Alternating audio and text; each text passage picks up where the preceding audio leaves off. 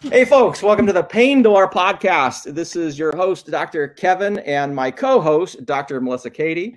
And Melissa, it is always great to talk to you. How are you today? Excellent. Excited for our first episode, of course. The first episode, and with like any first episode, there's always debate on what we should be talking about and how do we want this podcast to go. And let's talk about that really briefly. Is what do you think? What is our goals for this podcast? What do we want that the viewers and listeners to this podcast get out of it? Well, I think as humans, we have all endured some form of pain, and it doesn't have to be the kind of pain that a lot of people think of. People try to divide it into physical pain, emotional pain, all kinds of pain, but there's always something in life that relates to some discomfort or pain or challenge or stress. And there's just so many ways that we can twist this and talk about it and enlighten people's perspectives based on just our own experience and the extra training and education we've been going through, especially coming out of our traditional training into this more enlightened version of our understanding of pain and stress and challenges in life. So, maybe we should let people know a little bit about us and why we're even doing this together. I like that because we definitely have the background to tell you what not to do, right? So just to begin with, I am a fellowship trained pain specialist. Did my medical school in Chicago, did a fellowship in Michigan, was associate program director of the Naval Medical Center San Diego Pain Fellowship Program, which I always like to say when I'm speaking or teaching or working with individuals, I learned everything that we do in the healthcare system, and I taught other docs and fellows and residents how to do it. And it wasn't until I started questioning my own understanding of pain and started looking at the research and re-examining the outcomes data that I realized that we basically couldn't have designed a worse treatment for the treatment of pain. And through that health than what we have in our quote unquote healthcare system, which is really more of a sick care system where we manage and in some situations make things worse rather than actually help people get better and promote health and healthy lifestyle and active living. So that's my background interest, and I know you have some commonalities there as well. No, absolutely. Well, that whole thing about sick care, that could probably be a good podcast in the future. But, so I went into medical school, osteopathic medical school, just like you, and did my training, came out and liked a lot of things and did a year of general surgery, a year of internal medicine, and 3 years of anesthesiology, and then a 1-year pain medicine fellowship. And, I ended up enduring pain myself. You just kind of keep plugging along. You don't sit there and think about it. You're kind of forced to keep, running the hamster wheel when you're in medical training. And ironically, in medical school, when I started having, back pain issues, and that story I can dive into in a little bit, but I got out of my pain medicine fellowship, spent a couple days subbing for, I guess it'd be easier to say subbing, but filling in for another physician. Substitute teacher. Yeah, it sounds like it. Substitute poker. My mom was a substitute teacher, so, that's probably why I use that term. People understand it. But, so I ended up filling in, and I filled out, I think, probably over 50 prescriptions of opioids each day, and had about 4 or 5 physician assistant or nurse practitioners that were doing a lot of the heavy load of seeing patients for the physician there. That was their typical protocol. And I just thought, to heck with this. I'm not going to be just dishing out these drugs, not understanding the patient, not knowing them, not knowing the whole story. It was a slippery slope in my eyes, because I knew from my own pain journey that there was a lot of things I did. Now, I didn't understand why they necessarily helped, but I wasn't using the injections, the medications, or the surgeries, and I was getting better, and I was finding ways to help myself. And so I felt really nauseated, to be intuitively, my gut, it just felt like I couldn't be part of this. And so from the very beginning, I just decided I'm not going to be a traditional pain medicine physician. I have some really wonderful friends that do it, and they do struggle with the system and trying to create good care that's holistic in nature and not always resorting to these interventions. So hence I wrote my book, Paindemic, then created my Pain Out Loud website and interviewing people all over the world and finding other ways of helping people with pain. And so in that journey, I met you, and we have voiced our changes in perception and just the realizations that the way this is constructed, not pain itself, construction, but the construction of the medical system that tries to help people with pain is not really serving them. And so I think we both have a really strong, deep passion for education. And we realize that it's really, really hard to sell in a way, and I don't mean by in monetary ways, but to have people buy into the idea that they need to learn about pain to overcome their pain or to master their pain. And so I think we're just trying to do something together to really help people see things differently. I think, and as we had discussed about briefly, is this is going to start with pain, and we'll be talking a lot about pain. But to think that this is only about pain, we'd be doing a disservice. And I think you as a listener would be doing a disservice, because good healthcare starts with good pain care. What's interesting, Melissa, is you started with the drugs. You found all these opioid prescriptions. And my background is a little bit different, because through fellowship, we were pretty, I would say, ahead of the curve when it came to opioids. Which is sort of frankly shocking, because people, in some circles, I'm seen as this total anti-opioid guy, and I'm not an anti-opioid guy. I'm an anti-do things for not understanding them guy. And I actually did research when I was in residency on opioids, with our hypothesis being, because this was widely reported at the time, that chronic pain if you actually had chronic pain, it was protective against addiction, that you couldn't get addicted if you were taking opioids for chronic pain. And the study that we were using was one rat study that my mentor said, hey, look at this, and maybe we can do a review article on it, out of Japan. I spent 3 months diving through the literature there, and it was absolutely shocking. I think that was the first start when I started just questioning the opioid part. We pulled some, this is pre-Google, guys, Google was super new. So trying to find papers and stuff was not like how easy it is now. And we pulled up one that had been widely quoted and pushed out on this. It's kind of notorious, known as Porter and Jeck. It's literally one paragraph long. My mentor took one look at it and goes, "We cannot use that. That's garbage." And, he's an amazing individual, one of the top opioid researchers actually in the world, and just a fun, wonderful guy, and really taught me a lot about looking at the data. But that was where I started looking at it. It's like all this crap about opioids is just lies. It's absolutely lies. But from the procedural part, so then I was on the high interventional side. And when I was in the military, we did not get paid to do injections. We could have never done an injection if we didn't want to. We got paid exactly the same. We did injections because we believed in them. And there were 6 other fellowship trained pain specialists. And some of us were conservative and some of my colleagues were a lot more aggressive, but we did them because we believed in them. But I'll never forget, one of my other really good friends in the military, he's like, sometimes I have no clue what the hell we're doing, because this doesn't make any sense. And these questions start, once you get these little seeds in your brain, you're like, well, this doesn't seem to make sense. Why can you do an injection, same on 2 different people for the same quote unquote reason, and have 180-degree opposite outcomes? It makes absolutely no sense. How could you do an injection? Now, this is something, if you've ever had an injection, and then you come back and you say, well, this is exactly the same, and you have the exact same injection, and you have a completely different outcome, that does not make sense. It's like if you had a bacterial infection and you took an antibiotic and you got better, and then you came in with the same bacteria, you would take the same antibiotic and you'd expect the same results. Because that's the way, and if you don't, it's because something is different. You have different bugs, there's resistance, all this other stuff. So the whole practice of pain didn't make any sense. And like you, I thought it was thought it was the model. So I was practicing this military. I left the military, went into civilian practice, and within 6 to 8 months, I was like, this is no different. This still makes absolutely no sense. Mm-hmm. And we like to pretend I like to say all physicians are arrogant. It's just sort of in their nature or whatever. But as I saw what was happening in the communities, there is crazy stuff. You would not believe. I'm anti-intervention, period. I don't believe if you're doing injections for the treatment of persistent pain, then you don't understand pain, period. That's just the way it is in my book.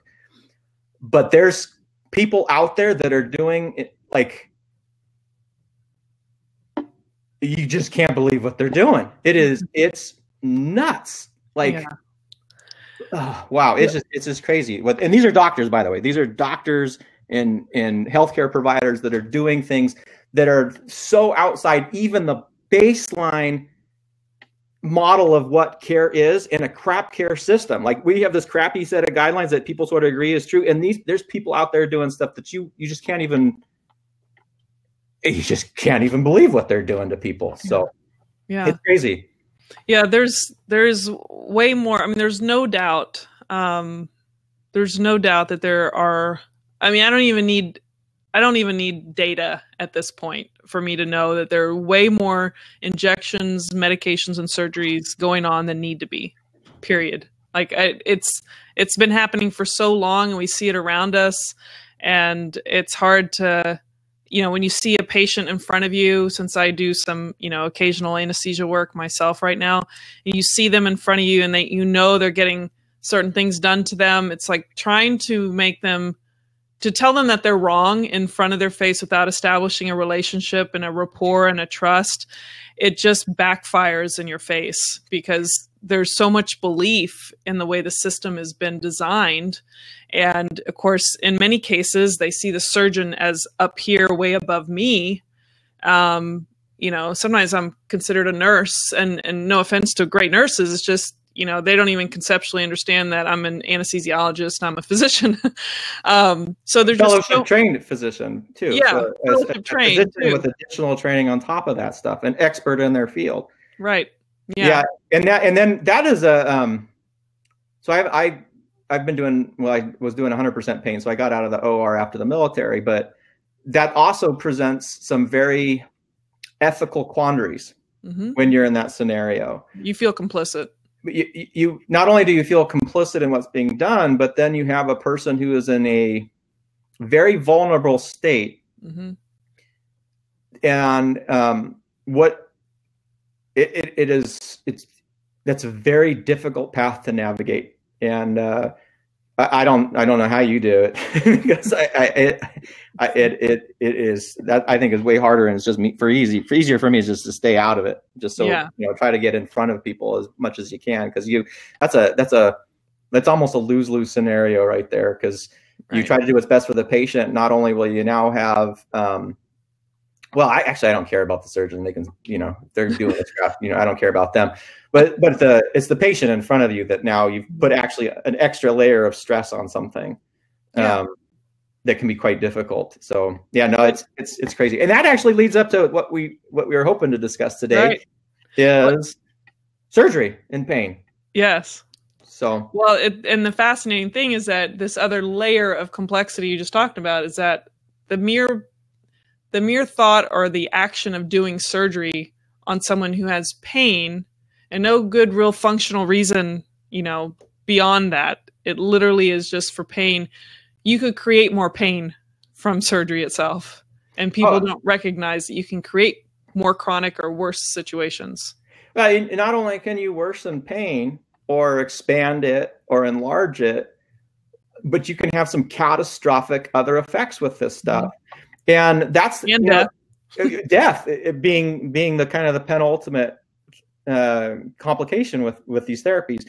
And so anytime that you're looking at, again, we're going to talk a little bit more about surgery specifically, but if you look at like the spectrum of what physicians in particular we can do. So modern healthcare is built around, not talking rehab and things like that, but if you're going in and seeing your doctor, there's like 4 things that we can do to you. Like I say, you can look at you. That means we can do x-rays, MRIs, some side of imaging technique. We can order lab work to kind of look at what the basic biological functions are. We can cut you, which means that we can do surgery. If we don't personally do it, we'd send you to a colleague or refer you to a colleague who does it. We can poke you, which means we can stick needles in you and do injections or have somebody else do them. Or we can drug you. We can write a prescription. But those are like the 4 things that we can actually do to anyone. And when you're looking at pain specifically, and pain that has been there for months and months and months, that stuff doesn't work. And not only does it not work, all of those things have side effects. Drugs, you have side effects because every drug that we take works on a receptor. So if it's working on you instead of killing a bacteria, it's working on an endogenous, a natural receptor in your body. Just like anything, if you stick a bunch of extra stuff in there, you're now altering your normal physiology. Now you have side effects. We have overdose risk. We have there is risks of addiction and abuse issues with these things. We have effects on your brain where you can't think clearly anymore. We start slurring speech. I mean, there are actually been case reports of people who have been admitted into nursing homes, and the problem wasn't because that they had dementia, but they were on 14 medications and they looked demented. And when you had someone in there finally take a second look and start peeling off these drugs, these people can leave because all of a sudden they woke up again. So there's side effects with everything. The problem with surgery, though, is these side effects can be catastrophic in the short course. So you have death, you have paralysis, you have loss of limb, you have infections throughout your body. You can have end organ failure. I mean, and when you're doing surgery for quote unquote pain, like that's what you were saying, is when pain is the primary indication to have the surgery, not pain associated with something. Right. But pain is the only reason that you're doing it. And then they'll say degenerative disc and all this other garbage, but pain is the reason. It's crazy. It is absolutely insane. Yeah. And obviously I can't reveal a lot of details, but I can't tell you how many times I've come across middle-aged individuals, some who've never had surgery before and have had 3 months of pain and strictly back pain. No particular pain down the leg, no particular functional deficits, meaning like they're not like dragging their leg along the floor and it's getting significantly worse. And obviously, not making any progress, despite some conservative approaches, because some people can have some slight functional changes that might improve. But the point is that I've come across plenty of people that have isolated back pain and never had any conservative management whatsoever. And they are getting 2 and 3 level fusions that make absolutely no sense. And I guess this would be a good segue into, if it's okay, I'm going to go ahead and share because I just got it in the mail. Absolutely. Yeah, absolutely. That's the reason we're on today. I'm sure Dr. Hanscom wouldn't mind, but David Hanscom is a complex spine surgeon, orthopedic spine surgeon who actually is a fascinating story and has really committed himself to trying to change the industry and how medicine's being practiced. But the title, which it's probably backwards on here. No, it shows. I can see it. Okay. It looks on my screen. You really need spine surgery is so perfect. And there is a page on the first page of chapter 5, which I think is like page 53. For physicians or people who are dealing with pain, it's a very interesting approach when you try to categorize all the various things that you're, not only we were just talking about back pain that's isolated, but there's structural and non-structural reasons that sometimes people try to pursue surgery, whether it's right or not. But there's also other components related to the nervous system. I'll let you dive into this, Kevin, if you want. But calm, stressed is some other columns. And it seems like that's so unrelated to people that are, they're having pain. They want to blame something. Well, that's why they go to surgery thinking it's the thing. But what would you say about that? Well, there's a reason. We love, our brains want to perceive information in cause and effect fashion. That's the way they're designed. Yeah. And so we want to do that. And when you're in pain, it's always, what's the cause? What's the cause? And that's like the number one flaw, right? That keeps you alive. If it's a survival-based mechanism. It's like if you step on a nail, it's like, well, what's the cause? Well, it's the cause of the nail. Well, actually, the cause isn't the nail. The nail is associated with the pain, but the pain doesn't. There's no pain pus oozing from the nail up through your foot. But that's a survival thing. It's easier to think that way, right? And that works for kind of basic things sometimes, maybe the majority of the time, but not all the time. But right. It's good enough to keep us alive. When you start looking at long term, though, when there's so many other contributors that are involved in how we would say constructing pain. So instead of seeing of pain as like it flows like water, oozes like pain pus, where we poke it and all the little pain pus oozes out of it, It's much easier to think of pain in a fire fashion that is constructed, that you have to have fuel, then you have to have oxygen and heat. And each of those components come together in order to construct an experience of pain. And if you can start visualizing pain in that way, and that's a whole nother episode, that changes the game. And from a physician standpoint, it changes how you manage. But what's interesting about that surgical grid is he's kind of taking this complexity and he simplified it in such a way that is beautifully elegant, because you don't have to have this long discussion about pain anymore. All you have to start looking at is where you are in this grid. And you may say, the way to think about it is, if you have a broken leg, but you are all stressed out, you are losing your house, you're going through a divorce, your kids are doing drugs, I don't know, you've got abuse in the family or whatever. Yeah. You would want the leg to be, let's put a cast, let's put something on the leg, but you don't ignore all those other things. Right? If you are in an abusive house and someone's at risk and they're going to be thrown out on the street, in an ideal world, we could at least understand and see those contributors, but we'd still work on the leg, not ignoring those. It's not like, well, I'm sorry, you're not going to have a house, we're just going to put this cast on. Actually, I guess our healthcare system kind of does that a lot, but in an ideal world, you wouldn't do it. Yeah. But when it comes to the pain, now say you have leg pain, same leg pain, but now you don't have a broken bone. But now you have all these other things are still there. Your abusive relationship, kids are doing drugs. You're going to lose all these outside stressors that people are thinking. It's always remarkable. People list all these stressors, and then as soon as you start saying, "Well, do you think that's related?" "Oh no, this has nothing to do with my pain." I'm like, "Well, that's interesting, because if it was me, it'd have everything to do with my pain." Yeah. But in that scenario, and you would look at, again, like that fire. Now we have something. We don't have a lot of fuel because we don't have the broken bone. We have all this heat and oxygen in there. Well, then maybe we should start targeting the heat and oxygen. And what's very interesting, and what isn't commonly noticed, you start doing that and people can get better without having the surgery done. And so what that grid allows you to do is say, well, is there a broken leg problem, or is there not a broken leg problem? And is there lots of crazy stress in your life? And they're not independent variables, they're related. Because if you have that broken leg and all that distress, yeah, maybe we'll do the surgery, plus we're going to look at those other things. But if you don't have the broken leg, we shouldn't chop your leg off just because you have leg pain. Right. When we do that with back surgery specifically. And so that surgical grid, I think, is beautifully elegant. Now, just one thing I want to say about this book, though, I think this is one of the most important books that have been written in healthcare recently, because we have books that have talked about overutilization in healthcare. We have books that talk about how the healthcare system is not a healthcare system, it's a sick care system. But what this one does is a complex spine surgeon. Dave Hanscom is one of the top surgeons in the world. I mean, the guy is like you can see how he was such an amazing surgeon. He's like a machine, but in a good way. But calling out his colleagues, and when I find in medicine is not, people dance on the sidelines, and I did it for years. You dance on the sidelines, and you don't want to upset anybody, and you make all this stuff. But at some point, you have to basically say, "This is wrong," and you need to call it out. And to have a complex spine surgeon that, quite honestly, anybody tries to attack Dave's credentials and they're going to go nowhere, because he was literally the guy that the spine surgeons would send the toughest patients to because they couldn't do them. He had to do them. Yep.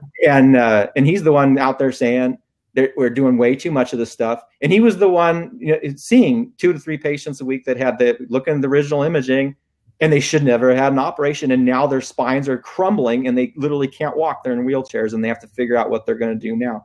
So I do think this is an incredibly important book, and particularly from a healthcare standpoint. If anyone is thinking about having a surgery on their back and they walked into that office and they walked out of that office, they need to read this book before they even think about scheduling that operation. I mean, it is that simple. Yep. Yeah, I'm giving you a nice close-up. If we could put a link to the book online when we have it on our video format, but or in the show notes. But there's no way that I would. I mean, that when you talk about his credentials and his experience and his heart and what he's truly trying to do, it would. If you know that this book is out there, it would be a real shame and a disservice to yourself. And if you know of anyone that's going to be thinking about having spine surgery, you should give them some level of, perspective, and make sure that they get their hands on this book, because this is going to be, it's going to open a lot of people's eyes, I think. I think so. And at least it provides a tool, because the other part about that is you feel so helpless a lot of times when you hear about friends or family members that are thinking about doing this kind of stuff. And if you have medical background, you may try to, you may try to quote the stats, you may talk about the research. But for whatever reason, that becomes very difficult for people to stomach or to believe. And it's even worse if it's you, because if it's a friend or family member, nobody wants to listen to their friends or family members. You could be the top expert in the world. You're still, a friend or family member. So it means you know nothing about, your opinion isn't an expert. But having a physical book written by a complex spine surgeon that quotes the data and research, that's a different argument. And some people, and the other nice thing about that, it gives people an opportunity to consume it at their own pace. So they may pick up the book, and if they're really like concerned and thinking about it, like they should be, at some point, you don't know when, they may pick it up and start reading it, and who knows what'll happen. Who knows what'll happen to them. It's just an opportunity for you to actually provide a little, a little nudge and say, hey, maybe this is something you need to look at, and maybe you can change someone's life with that. So I do think I really think this is one of the most important books that have been written when it comes to health and healthcare, and specifically pain and back surgery. Right. And for the record, I know I'm not, and I'm sure you're not getting paid for saying all of this. We're merely. But maybe we should be. We go find someone to sponsor us. If you have a sponsor out there that want to sponsor us, so we can try to keep people off of procedures. We're like anti-sponsors. There's no one's gonna pay. No one's gonna. But David Hanscom's not paying us to say this about his book. Is all. Oh no, but he should. He should. If you want us to promote our message. I want to rewind about it, because if you go back to one of the things we were talking about is how aggressive spine surgery is, and just what's happening in this world. And one of the things that you can do when you're looking at healthcare, this is sort of like a little trick for people in the audience. If you want to know where people are doing stuff that's inappropriate medicine, look where private equity is investing. And what I mean by that is these big old hedge funds go out and buy medical groups and practices. And right now they're buying dermatology practices. They're buying imaging centers, like places that have MRIs. They're buying the quote unquote spine centers that are doing these injections. Mm-hmm. The reason they do that is not because they're good people. It's because they make a lot of money. And they have known that if you invest in these places, you can make a lot of money. And who cares how you make it? It's just pump people through, and they're quote unquote growth market. So yeah, and it just cracks me up that it's just where does the money flow? In spine and pain, the procedural aspect of it is where the money's flowing. It's less than it was 10 years ago, but it's still a huge moneymaker.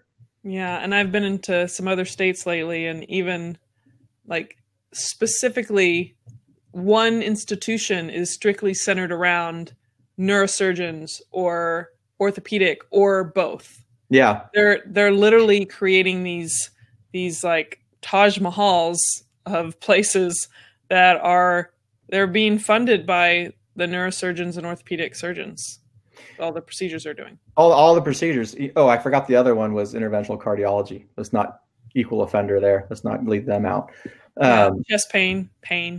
Yeah, that's chest pain. Yeah, chest pain. Right. But it's just absolutely brutal what's happening out there. So so if you're concerned about it, you just got to look where the money's flowing and how many and I think I really think that there's a part of humans sometimes underestimate or take for granted the bodies we have, and they and not to accuse everyone, I'm just saying as a general rule, we're busy, stressed, and we just don't have time. We're not being patient.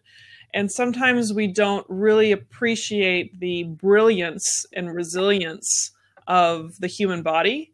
And I will tell you that there are plenty of times that I've had pain myself that I think to myself, if I wasn't who I was and know what I know, would I go and get help? And I would probably say, yeah, most people would go in. And there's nothing wrong with that if you have a lot of uncertainty. The question is who you're going to and what their drivers are, and the system they work in. But there's a lot of things that people don't understand why I don't go in when I know that I strained my knee. It's still functional. It's just, I say it's mad at me right now, whatever.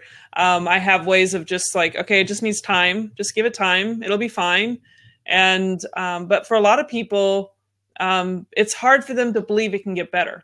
They think they've already made a mess of it and it's done and they got to fix it. And I don't ever think, not always, but most of the time, I just know that it just needs time.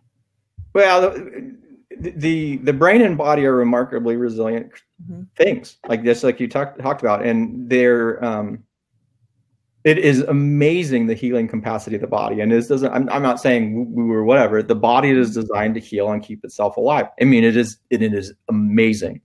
And this idea, I've been trying to figure this out. I've been doing a lot of thought about that over probably the last year. Is how the hell have we diseasified the body so much to make it seem like it's just so pathetic and weak and it's brittle? And again, so this is where maybe through as we do more episodes, this really pain care is the foundation of good healthcare, because you look at back pain, and there's this belief that the back is this brittle structure, like it is so you can sneeze and you'll become paralyzed, is so weak and pathetic. And it is one of the strongest structures in the body. I mean, if you look at what's vital to you for living in existence, it's like this thing. And so what do? We encase the brain in this freaking box, like a treasure chest. This thing, the heart and lungs, and we put a cage around them. And the other one, which is like the terminal for information and keep you moving, is your spine, is your spinal cord and the nerves.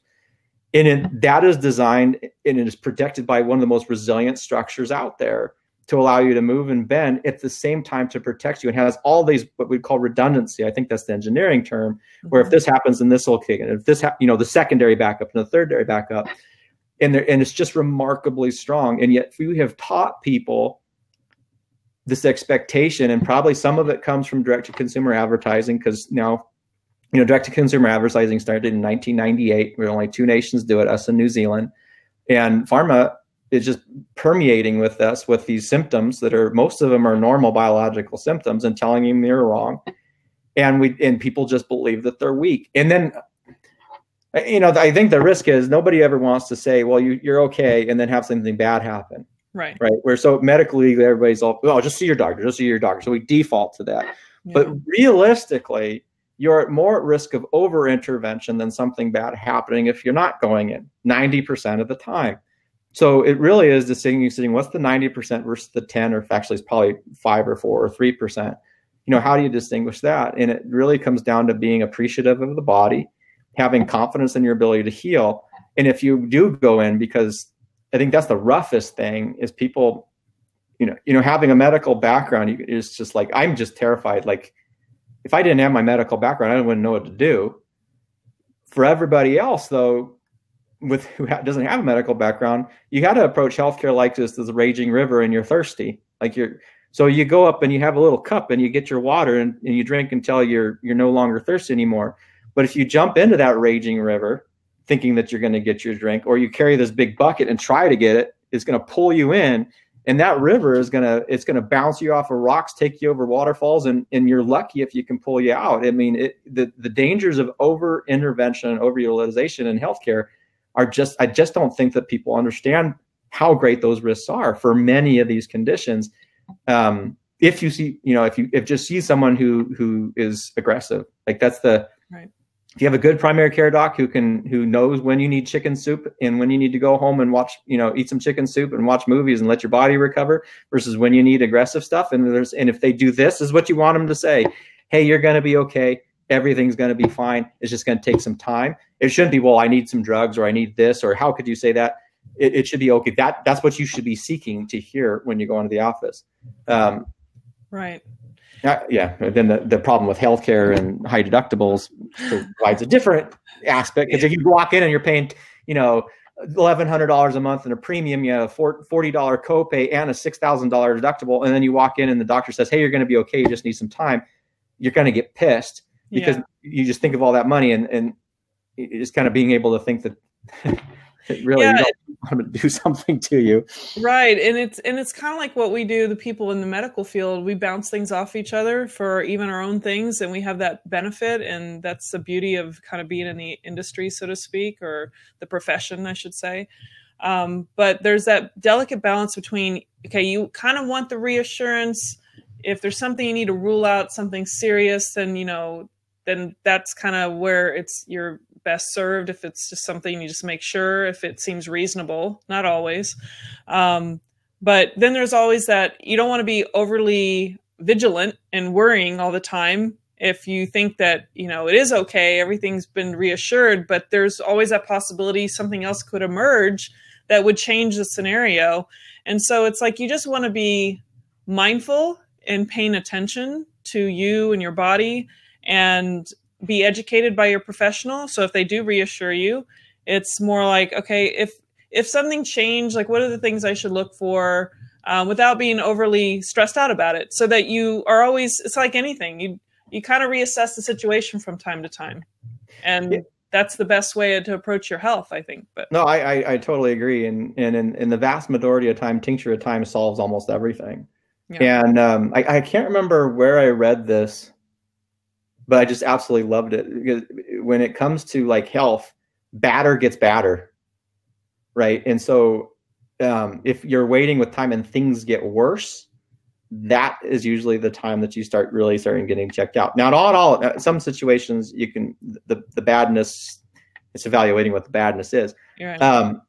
But it's astonishing to me particularly with pain, is to see people who are getting better, not badder, and then be recommended for surgery. I have a personal story. This was the brother of a friend of mine, and it just, I'm actually ashamed that this even happened, but they ended up with a 2-level fusion.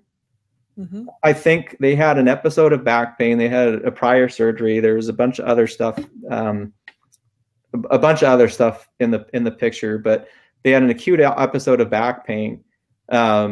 Talked to their family member. Their family member gave them some recommendations. Was really concerned about having surgery. Started walking. Saw their primary care doc though, and their primary care doc probably did about everything wrong. And I'm not picking on primary care, by the way.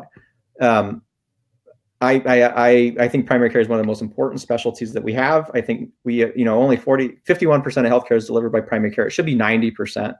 If they had the time to spend with their patients, they could do a fantastic job, because they generally don't have all these motivators and they see the big picture of stuff. But in this scenario, whoever this person was did everything what they shouldn't have done, ordered an MRI off the back, saw some age-related change and referred him to a spine surgeon. Mm. Now, when he saw the spine surgeon, he was walking 3 miles a day. Mm. His back pain was getting better. And the surgeon walked into the room and said, "You need a fusion." Hmm.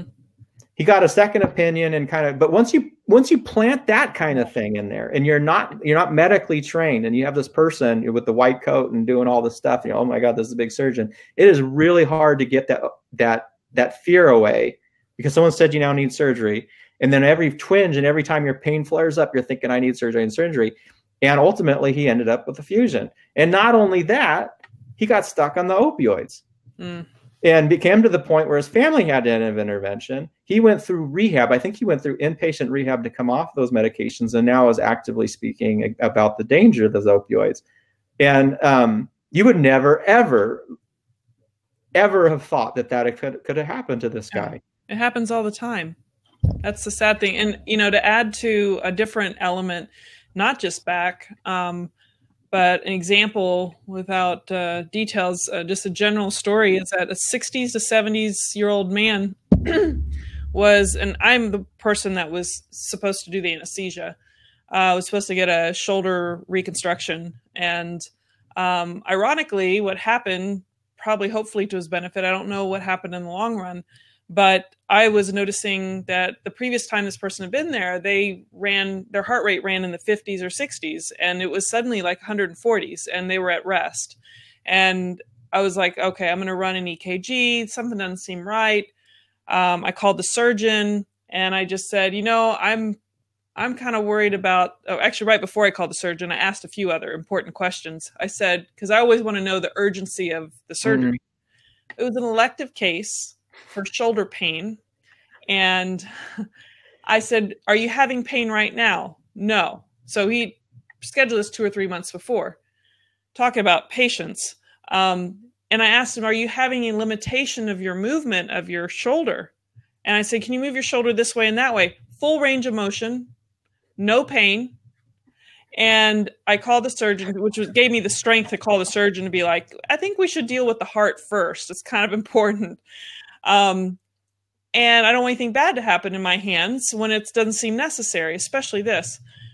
The wife in the corner of the room proceeds to tell me before the surgeon shows up, because I mentioned it, we might not do the surgery. I don't think it's wise. She's like, well, he was in so much pain and he's got this terrible rotator cuff tear. And I was like, and I'm trying to be like, play diplomacy here and just say, well, he's not having pain now and he has full range of motion and his heart is not behaving normally right now. But you can see the conviction in her eyes that it's torn. It's got to be fixed. Yet she doesn't realize that 20% or more people that have no pain in their lives in their shoulders can have the same tears. And you're trying to battle this conviction from the surgeon. And the whole point is, if you go see a surgeon and you may not need it, and it's hard to prove to people sometimes until you like force themselves not to like do the surgery. If the surgeon schedules you right away, and I know a relative that thinks that they're just awesome surgeons, they want to help them with pain and get them on the schedule sooner, you realize that they're taking advantage of the fact that your pain exists right now and that you don't believe it could get better without them. Well, or worse than that. So this is in the interventional pain land. I was actually told this by a interventional colleague about how in his practice, when they got a call from the primary care with somebody with an acute radicular pain, so the pain shooting down their leg or arm, they wanted to get them, they said, have those sent to our office as soon as possible. The next words out of his mouth were, because we know, this is what he was telling me, because we know they're going to get better, but if I do the injection, they'll think it was me. Yeah. Because yes, most people with radicular pain will get better without any intervention. But if I've now done something to you, whether I poke you, pop you, or pill you, and now you believe it was me, if that flares again or happens again or whatever, who are you going to think is responsible, or who do you think is the one who's in control of your pain? Me. That's great for practice building. It's crappy for your health, your personal health. Yeah. I mean, it's astounding. Right. And I think we should have a conversation in the future, about self-efficacy, meaning, that the patient recognizes they have the capacity and the ability to help themselves. Multiple times had sciatica, and I've done various little maneuvers to help myself, and it's great. Well, and that would actually be a really good discussion that we can have, is because when you start looking I call about in control, there's a circle of control. There's the internal circle, what do you control inside, and there's external control of everything that else outside the circle that, anything outside of your circle you don't control. And what you really want to do is make sure that you're staying, when your health comes, in your circle of control. What can I do? Who can I work with? What can I learn? Because that's not only sustainable, but it actually the side effects are beneficial. You'll find that the same things that you can do for quote unquote pain will actually help things like distress or relationships or family or overall health or even heart conditions or your GI health and all this other stuff. But what we tend to do in the healthcare system, and the TV commercials and everything else don't help this, is we try to pull away your control and externalize it. So anytime someone says that you need me, and it has to do about your health, the first thing that you should be doing is, what can I do? So that you're pulling them back to that control for many, many, many different reasons. But probably the biggest one is because that's also the cheapest way for you. I mean, you don't, now, if you can do it and you learn how to do it, you don't need to see someone every week or 2 weeks or go through this. And, when it flares, I need to go see Dr. So-and-so so they can do all this stuff. It's like, that's expensive. It's like super expensive, has lots of side effects, and it's unnecessary. Right. So, Yeah, and I have to just on some of the final notes here is we want to get people to a place where they utilize the least risk with the cheapest route. And that will not make the medical system money.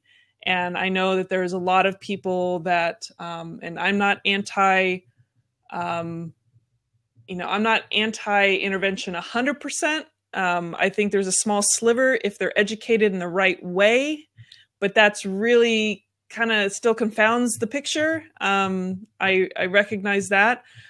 And I say that only because I don't want people to think that I'm shaming them. And neither one of us, I think, we don't want people feel like they're being shamed because they've already done something. They didn't have the education to know that there may have been a better way. But I have to make a point that we can talk about later is that I know that there's a lot of the whole opioid thing, and people get all mad and it's taken away and that idea of self-efficacy, that's that one thing they felt like they could control, like that was their control. But I think it's unfair to the rest of the world if people are so pro-opioid for themselves, because that's the only thing they felt like helped them. It's unfair to the rest of the world to not allow them the opportunity to have a risk-free, essentially, and inexpensive or free, just free and low risk. Mm-hmm. It's wrong for people to not allow that opportunity for people to recognize that other things can help them, because there are people that do get better and feel better, including myself, without the opioids. So I just have to make that statement, because there's always going to be someone watching that they do feel like the opioids help them, and they're going to be fighting for that. But we have to fight for all the other things that other people have proven or feel like have helped them as well, and happen to be less risk than opioids and have brought their life back to them. So that was a pretty strong statement there, but I just feel like it's good to know where we're coming from. Well, I hate talking opioids, because I think once you say the word, very emotional, you can't. It's like politics. It's like you will not have you cannot have a rational discussion anymore. Right. It all becomes beliefs and feelings and anecdote, and there's a time and place for that stuff, but it doesn't come into a healthcare discussion in my boat. Right. But just to touch on that, wouldn't it be nice if we kind of think about that circle of control, if we can develop a tool set that you have control over, that you can do for yourself anytime, anywhere, with anyone? Wouldn't that be nice to have, whether or not you're using anything else? Wouldn't that be wonderful? That you don't have to wait for a doctor's office, or you don't have to, sign a freaking contract, which is the stupidest thing ever. Pee in bottles. Wouldn't it be nice to have something else? Yeah. And I think it would be, but right. I don't know. Anyway, we'll talk about all that other stuff. This is gone a little bit longer than I anticipated, but this might have to be part 1 and part 2. yeah. Well, this is definitely part 1, and you want to. I gave the intro, so why don't you give the outro, though? Sure. Well, with our idea of having this podcast together, we hope that you see the passion and the mission behind this, to really empower people to see the various things in healthcare, especially in the pain world. Pain. We say Paindora. At least this is our trial at Paindora's podcast, because there's so many things that relate back to pain, and everyone wants to have a joyful life. We don't want to have, the pain that, we want pain out of our life, but we know we have to have it to a certain extent. So being that life can be stressful or challenging or painful at times, we just want to bring you a perspective that helps you approach it in a way that makes you feel empowered, and also can help those around you that maybe don't see it the way that we hope that they change their minds and help themselves instead of relying on the medical system so much. Yeah, it's only helping people to help themselves. And you just kind of reminded me of the story of Pandora, right? So Paindora, like Pandora's box. So we're going to be opening this stuff. And if you've ever read the original Greek mythology, when Pandora opened the box and all these furies were unleashed on the world, but the last thing that was released was hope. And really, with this podcast, maybe we can provide some hope for some people. So I guess that's a good way. Yeah. I love it. So. Well, it was always a pleasure to talk to you, Dr. Katie, and thank you for joining me today.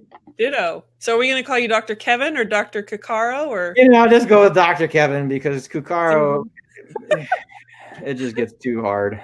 Dr. Kevin, Dr. K is way easier. So. Well, that works. So everyone always messes up my last name. They say Caddy, but it's Katie. So we'll stick with Katie. That'll work. Dr. Katie. Well, that's easier to say than Melissa. I think there is too many syllables. Yeah, there are two syllables. Katie. There you go. There you go. So, all right, everybody out there, thank you for joining us for the first episode of the Paindora Podcast. And until next time, stay well. Bye.